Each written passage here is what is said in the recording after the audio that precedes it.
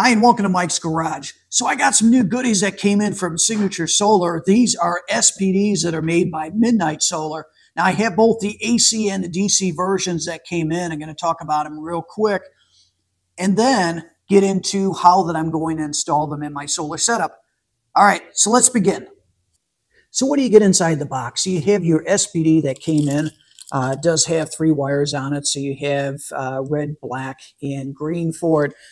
This one happens to be the DC model. Now, this is good for 600 volts. They have a 300-volt version. I chose a 600-volt version of this because my solar panels are going to be wired up to put up 380 volts, and I wanted to make sure that I had one that can accept high enough voltage. So this is the one that I'm going to be using. I'm going to be using 5 of them. 1 for each string that's going in, connecting to my 5 inverters. It also comes with a gasket, looks like a little bit of heat shrink tubing, and then a lock nut for the bottom on it. Now it's made to be mounted onto either a disconnect or onto a service panel. And I'm going to mount some on the disconnect, some on the panels. I'll show you what I'm going to do. And then it comes with a pretty nice instruction manual. One thing that I appreciate that MidNite Solar did, they have pictures. So thank you for that. For a lot of us, we kind of look at things and we can understand, technically how you should do something, but a picture's worth 1,000 words, and I always like seeing that in there. So the manual is actually pretty good. Placement. So for the DC side, once again, I'm going to have 5 strings come in. It's going to be 1 for each inverter. I'm only going to use a single MPPT controller on each one of the inverters, and I'm well under the maximum wattage for them. So, like I said, they're good for 600 volts. They're DC. Here's one of my solar disconnects. Now, this is going to be for my primary inverter over there, and it's going to have the most solar panels sending power to it. I think I showed that in my last video, the breakdown of how many watts are going to each one. But I'm going to have about 32 amps flowing to that inverter. And with that being the case, well, 30 to 32, with that being the case, I wanted to make sure that I had a disconnect that would be able to hold it. So I like using name brand equipment wherever that I can. So this is a Siemens service disconnect. It is a heavy duty version. Why is that important? It has to have a horsepower rating on it to be able to disconnect under load. So I see all these videos of people that have these cheap solar disconnects that catch on fire.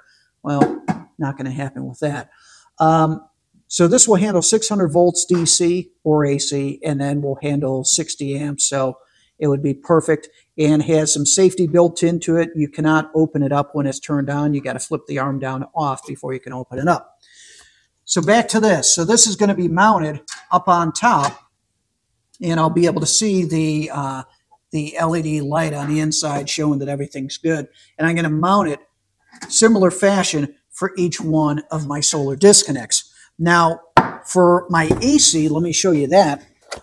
So for these 3 inverters, they're connecting to this service panel, which is going to essentially act as a combiner, if you will.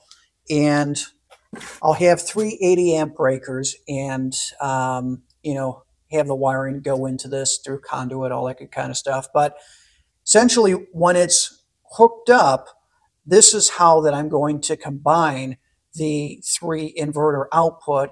And they're also going to have a parallel wire between the 3 to actually keep the sine wave synced. But I'll mount once again. Here's my 300 volt AC version, and that's going to be mounted up on top. And then for my other system over here, this is the one that's for the shop. Once again, the 2 inverters will be going out into this service panel, which is essentially a combiner. And then once again, I'll have it mounted up on top, and then the output of that would then go into the service panel here. So what does the SPD do? It's essentially a surge protector. So if on the DC side, more than 600 volts comes in, it is going to send that additional voltage to ground to keep that voltage spike from damaging my inverters. On the AC side, it'll be 300 volts. So for some reason, if something went south with the inverters, don't expect it to happen. But if something did and it sent out excessively high DC voltage, like I said, I don't see that happening. And the chance of it happening is extremely slim. So what it will do is it will then reduce the voltage down to 300. Hence, it will help save devices.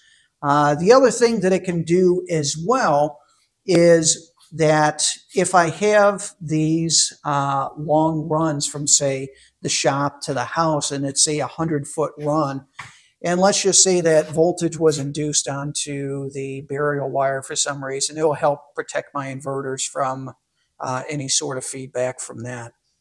So a lot of protections that are built in, and there's still more to go.